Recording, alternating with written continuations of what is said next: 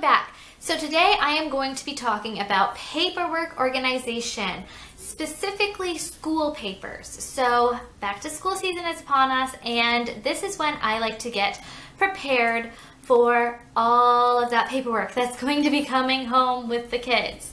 Whenever I think about school, I instantly think about paperwork. There's so much paperwork that is sent home from the schools.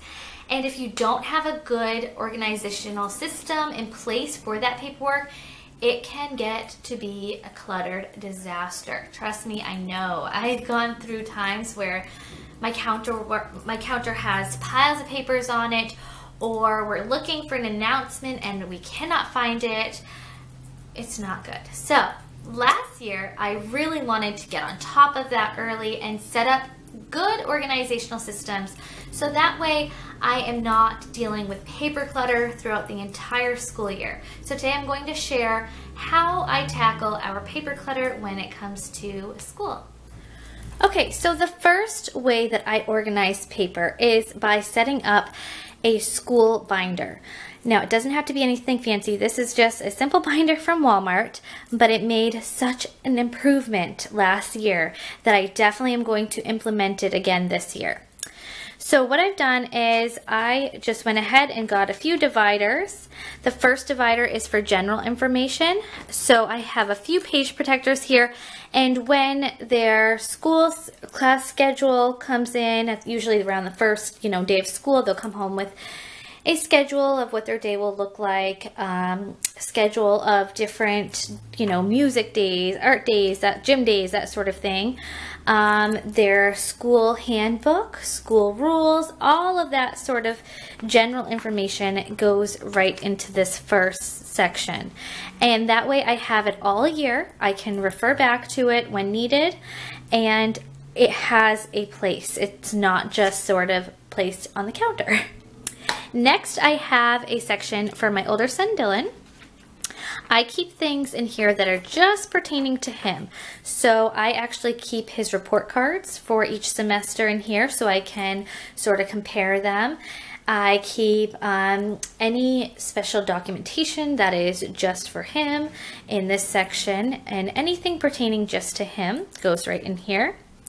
And then I have another section for my son Blake, same thing, anything pertaining to him goes into this section. So just by creating a binder that I can easily file away in my filing cabinet, it really allows me to have more of a long-term filing system for those papers that I need to keep throughout the entire school year. So these are not papers that announcements and that sort of thing. These are just papers that I need to hold on to for the entire school year. Things that can be filed away that I don't necessarily need to refer to on a regular basis, but things that I do want to keep on hand go in this binder. And it really has helped us last year stay on top of that type of paperwork. So it's really easy to create a binder system for more of the long-term filing type paperwork. Okay, so the next area that I've organized for paperwork is right here on our fridge.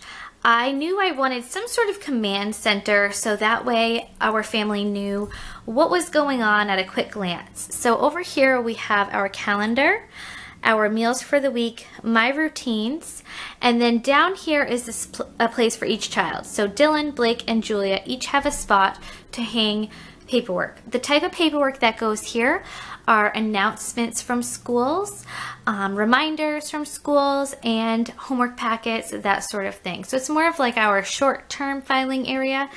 Last year, my older son Dylan, he would receive a homework packet once a week at the beginning of the week, had to work on it throughout the week, and then hand it in at the end of the week.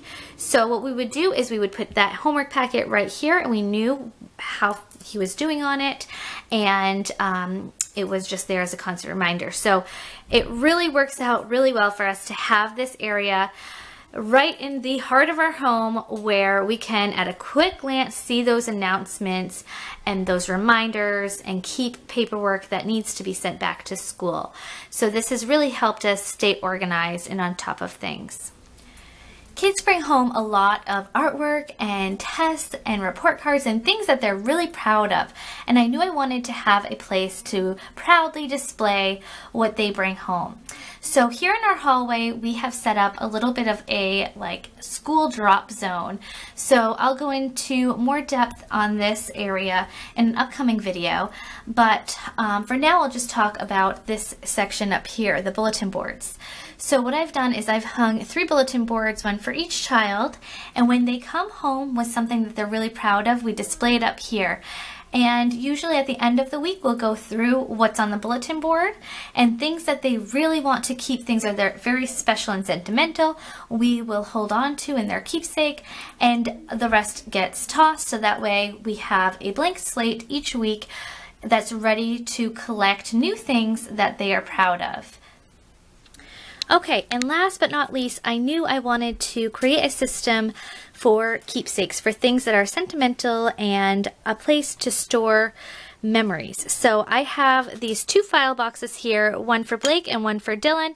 I keep it right in their closet, and I store all of the things that we want to keep long term that they come home with. So special art projects, their report cards, you know, special things that they come home from school with that they want to keep, I put in these boxes. I used to have a filing system and a folder for each grade.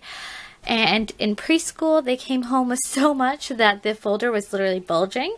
And as each grade went on, it was sort of less and less. So now what I've done is I just write the date on the back of the paperwork or the artwork and just put it in the box. So they have a nice place to keep all of the things that they want to keep and hold on to. And we are pretty selective. We only keep the things that are really very sentimental and the things that they're really super proud of.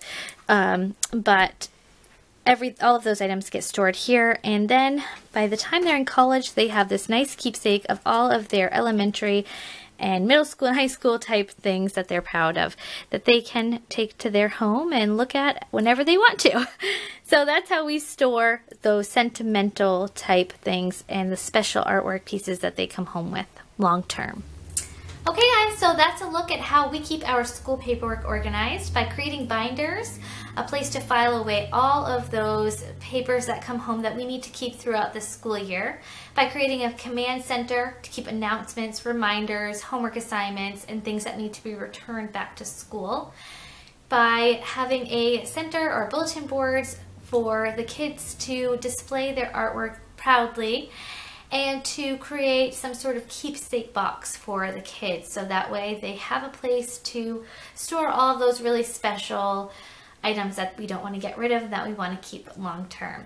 I hope that you guys enjoyed this. I would love to hear how you keep your school paperwork organized. It is definitely a challenge, but these systems really worked for us last year, and I'm excited to continue these systems for the new school year. Thanks so much for watching, guys, and I'll talk to you soon.